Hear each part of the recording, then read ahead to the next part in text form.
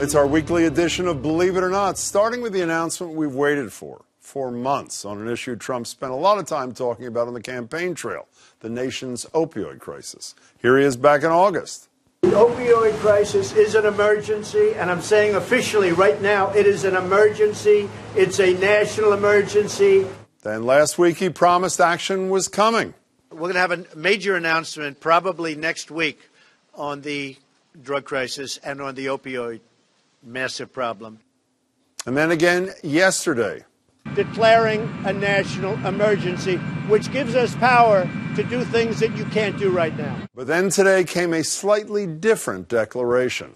Effective today, my administration is officially declaring the opioid crisis a national public health emergency under federal law. Note he said national public health emergency there, not national emergency alone. And the difference is much more than just a word. While the national emergency declaration would have quickly released federal funding, the public health designation is a more measured approach, which lets some existing grant money go toward fighting and treating opioid abuse, and it has to be renewed every 90 days. So is this enough? Is something better than nothing? Joining me are Tina Opie. She's an assistant professor at Babson College. Tina, it's good to see you again. Jennifer Nassour, former chair of the state Republican Party. It's good to see you, too. Tina, let me start with you. 77 days since the president first said that. National emergency. As I said, now something less, which means no immediate federal dollars. What I don't get is, this is the least partisan issue in America. Exactly. Everybody wants to fight. Why didn't he just go for it? I don't know. I don't get it. Because, as you're right, Jim, the values that we all hold, I think, as American people is that we need to figure out how to solve this opioid crisis. And I'm really surprised that our president did not go full-fledged, full throttle into figuring out how we can resolve this. So I'm really disappointed in his decision. Well, you know, let's hear from a couple of people locally, Jennifer, before I get your 2 cents. First, here is the Attorney General commenting in advance in expectation of this on our radio show today, Boston Public Radio. Here's Maura Healey. We need help from the federal government, and we need leadership from the federal government. And once again, I think this demonstrates that this is a president who is in over his head. He lacks the competence to be able to organize these federal agencies to get things done. And any announcement that isn't going to come without billions of dollars behind it for this public health crisis is going to be woefully inadequate. And even though our governor serves on the Opioid Commission that made a recommendation for a national emergency, the governor issued a statement just literally minutes before the show saying strong step in the right direction. But Jennifer, he carefully says, urges the White House and Congress to fully fund and implement the recommended provision, treatment, recovery proposals. Here's my analysis, which I have no basis for except common sense. Charlie Baker said, I can't trash this guy for everything. He at least did something. We're headed in the right direction. Yes. Let's encourage him to go the whole 9 yards. Is that what Baker is saying? So, yes, I think so. And I think I'm going to give Donald Trump a kind of a little bit of a compliment here. You know, when he says it's a national emergency, I'm sure he read the briefing and saw public health emergency, and he kind of said it's a national emergency and made a bigger deal out of earlier on because that's his style. He makes a bigger deal out of things than they actually are. If you look at this, though, it kind of goes within Republican principles of spending, right? So he wants to help this issue. He's actually already spent almost $1 billion on this issue between money for recovery efforts. Why is this different from a hurricane? Why is this hurricane money is released almost like because this crisis is not as bad as that? This has no end. It's not that it's not as bad as a hurricane.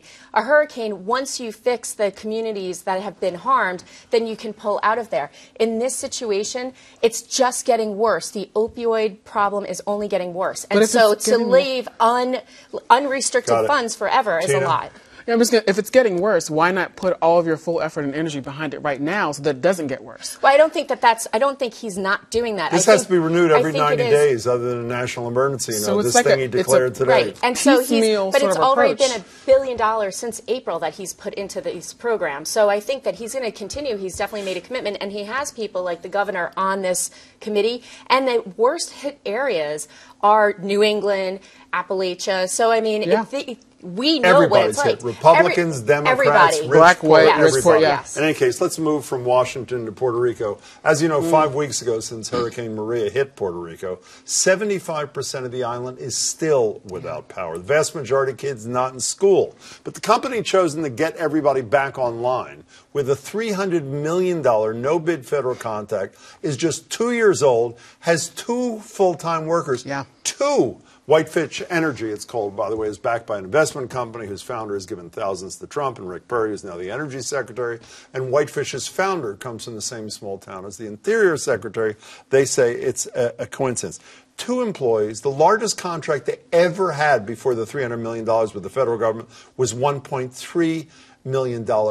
They're hiring supervisors at $462 an hour. If a Democrat did this, what would you be saying? Well, I would love to go back and see if there has anything been done like this. An entire island was wiped out. There is, like you said, there are kids that are not back to school. 80% of the island doesn't have power. I mean, people don't have food. People are dying. 2 employees they had on the day the hurricane hit. And 2. then now they have, 2. and then they were, because that's actually what they do. That's not so far from the standard. They have a very small group, and then they hire 200 or 300 people. Yeah, but they're bigger within a firms that short have period of experience time. that don't. And by the way, lawyers get paid $400, $500, $600 an hour. I mean, why can't these people who are going in for recovery she's okay efforts with it. do it? Yeah, I think there's something fishy about Whitefish, pardon the fun. Seriously. One fish, yeah, two exactly. fish, redfish, whitefish. Because Exactly. I'm a business professor, and we teach our students that when you make a decision about who you're going to give business to, you need to look at how viable they are.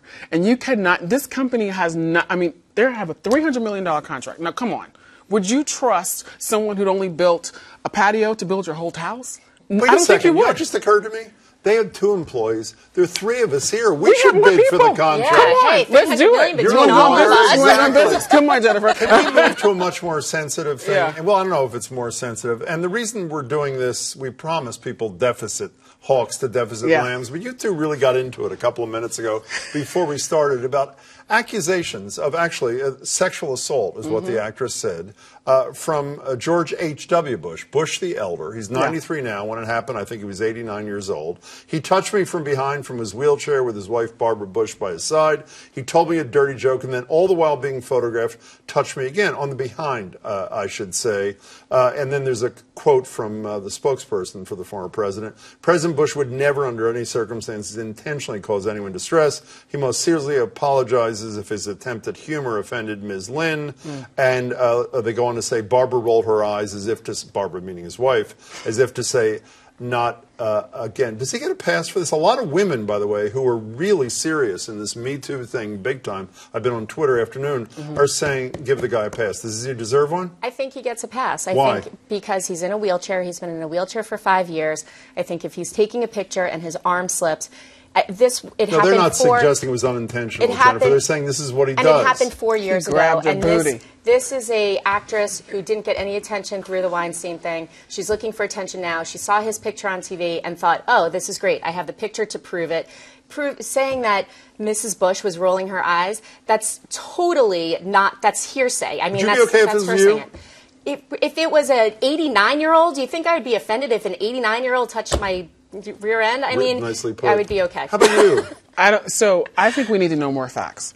If it was, in fact, as Jennifer said, just, he lacks muscle control and his hand slipped. No, they're not. Even his spokesperson is not suggesting it was a slip. I don't think he gets a pass. And it's not because he is a Republican or because he's white or because he's a man. It's because if this was any situation, any other person, I don't think we would be okay with this. It's not okay for a man to physically touch another part of a woman's, her butt. It's just not okay. Is it because of who he is? I mean, we were talking about it in the studio beforehand, and people, one of my colleagues here was suggesting, so Jim, do you get a pass if you're 90? What's the age cutoff? Yeah. Is it about age? Is it about the stature of this man? What is it that causes you to say it's okay? No. Is it because he's in a wheelchair? Because you did say that. I think if it was my my grandfather-in-law who is 90 years old, I would feel the same way. He's just an older So it's man. age? It's not. Is I it the think wheelchair? It's just age. What if O'Reilly was in a wheelchair? O'Reilly, I'd slap in the face. Okay.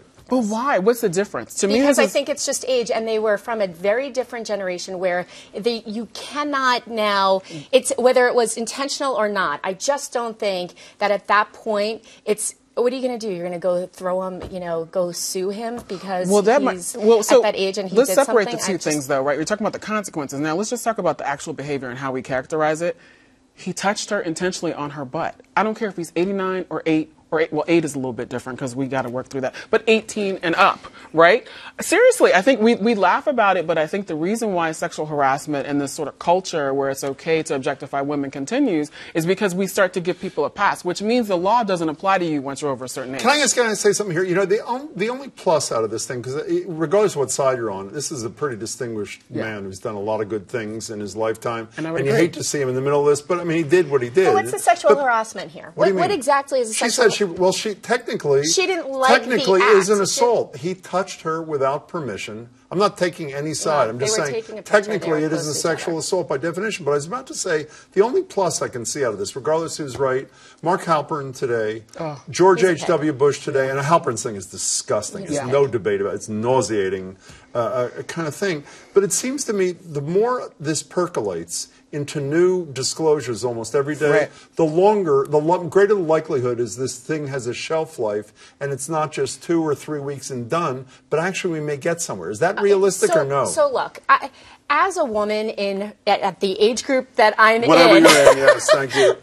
I'm going to say that every single woman that I know is a Me Too. That means we should throw out everyone in our state legislators. We should throw out everyone in every member of Congress. Everyone. You're more forgiving than you. So you're saying because it's pervasive, we shouldn't do anything about it? No, I'm saying because he's absolutely older, not. That's not what I'm saying. I'm just saying that you can't say that, oh, well, all these stories are coming out. These are not isolated incidents. Definitely not. These are things that have happened for generations. And the only way to stop it is by women going and saying to younger women, hey, by the way, if this happens to you, don't wait 4 years. Jennifer, the only way to stop it is for men to act responsibly. Yeah, that's what I would say. For mothers to train their sons and for maybe women get the last word quickly. Yeah, so I guess what I'd say here is we have to think about what would you say to your daughter if someone sexually harassed her and she waited 4 years, say it's her boss, she waited 4 years, would you question her story or would you say, thank you for coming forward, now let's go address the male or whoever did this offensive behavior? I would say to her, you need to tell me immediately. You need to talk about it immediately. When you wait, you're part of the problem. You're part of the problem. Wow. Okay, if you're dying to hear about deficit reduction, you'll have to wait a week. Nice to see you, Tina. Thank you so much. Great to see you, Jennifer. Thanks. Really appreciate your time.